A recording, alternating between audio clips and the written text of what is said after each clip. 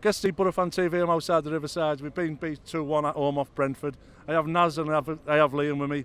Naz, first time for a long time since we've actually been beaten after taking the lead. Well, to be 1-0 up at half time and then for him to change. Yeah, it's pretty much that's what it is. To be 1-0 up at half time and then for him to make that change of taking a longer off and bringing George Friend on and yet to still concede 2 goals, it's just ridiculous. Is it fair criticism of Pulis today? Yeah, really. I mean, at the end of the day, we won up first half. First 5 minutes was like great first 5 minutes. Then we just sit back and I thought, well, what the hell are we doing? Yeah. Then take some along off a friend. Again, negative. Yeah. Tony Pulis is just so negative, man.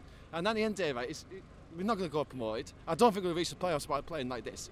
Get him out the door. That's it. I think out now. I had enough of him. They had 2 goals disallowed the first half, Naz. They were passing us off the park. He took Shotton out in the middle of the back 3 and put Ayala there. Yeah. It's still, like you say, I thought that was his change to improve things, but it just didn't happen, did it? Well, that was our downfall in the end, if you look at it, because yeah, they looked good attacking, right? But we just didn't look like we were a team at the back, right?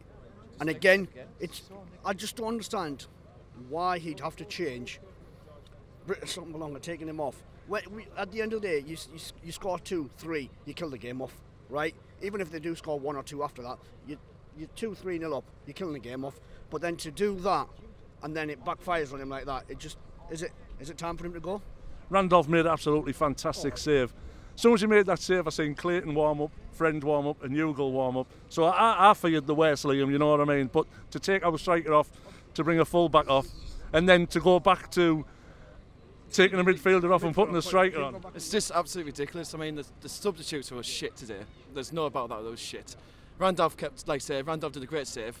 Then the first goal, I don't know what Saville's doing. Just fucking kick it out, man. And he decided to play it. We're doing what Brentford do. They're playing at the back. They play it better. They always do it. With us, we're trying to do it. And then look what happened. We fucked it up.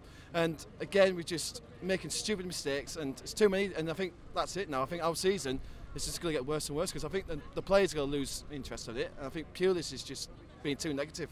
That's the problem, too negative. Naz,